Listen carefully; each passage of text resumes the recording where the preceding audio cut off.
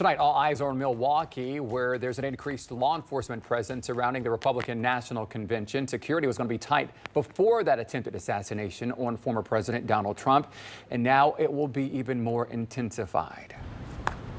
Well, 10 TV's Lacey Chris joined us live from Columbus Police Headquarters tonight to explain how Columbus Police are helping out. Lacey?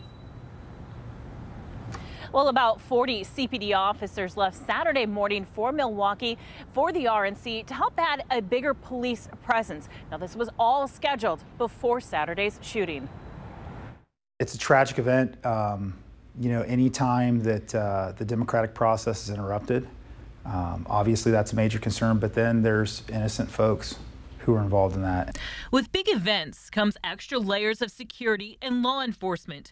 While investigators are trying to figure out how a gunman was able to get close enough to take a shot at former President Donald Trump, others are working on security to make sure it doesn't happen this week at the Republican National Convention in Milwaukee. You know, as a police officer, that's our biggest priority, is making sure that everybody's safe. And when somebody doesn't go home at the end of the day, that hurts all of us.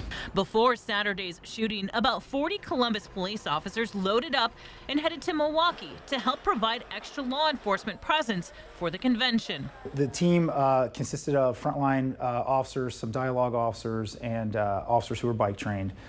In incidents like that, when you have a large-scale operation, there'll be an incident commander who's assigned, and they will retain control of the event until it's secured. Columbus police have traveled across the country to assist for other big events and incidents like natural disasters, the RNC when it was in Cleveland, and inaugurations.